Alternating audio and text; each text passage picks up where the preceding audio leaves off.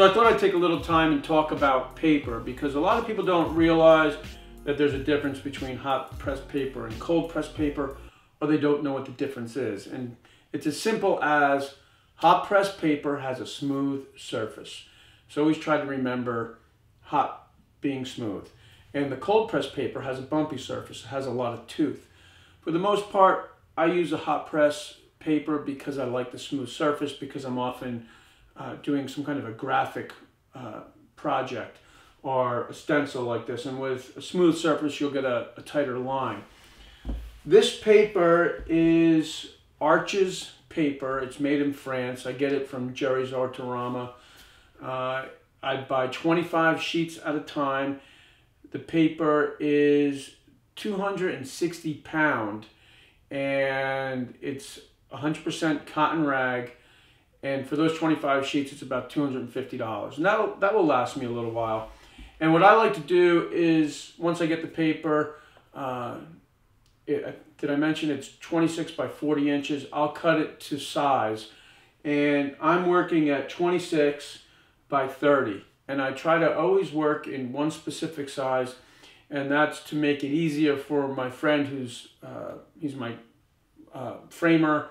He has a gallery, and that makes it easy for him to swap artwork out. So if he has a client who likes a painting that may not be framed, he can always remove one from the frame and just swap it out. Now the nice thing about working in one size is you can also sell paintings as diptychs and triptychs. So it helps to sell more artwork. So often people will put 3 images in a row, and that's a triptych. Or you can get 4 images and make a grid painting. So it's just kind of important to try to keep everything the same size. It makes it easier for you, it makes it easier for the framer, and I think it's ultimately better for business. The nice thing about this paper is you can use the frog tape. This is the green frog tape, but you can use the green or the yellow, and it won't destroy the paper when you're pulling the tape off. It just holds together real nicely. Now I have less expensive notepads, and if you use either of the tapes on those notepads, when you go to remove the tape, it'll more than likely rip the paper. So you still have to be careful, but for the most part, I can pull this tape off and it's not going to create any kind of defects on the paper. About the image, this is a chair.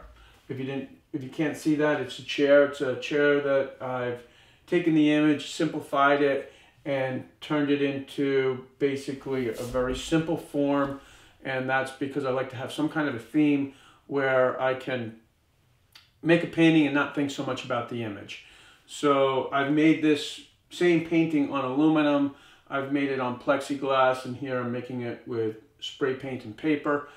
And it's just an abstract form. I like chairs. I often paint and draw chairs.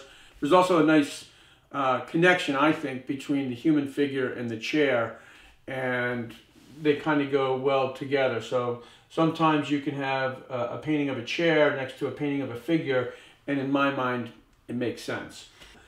And I guess that's about it. Thanks for tuning in, and I'll see you next time.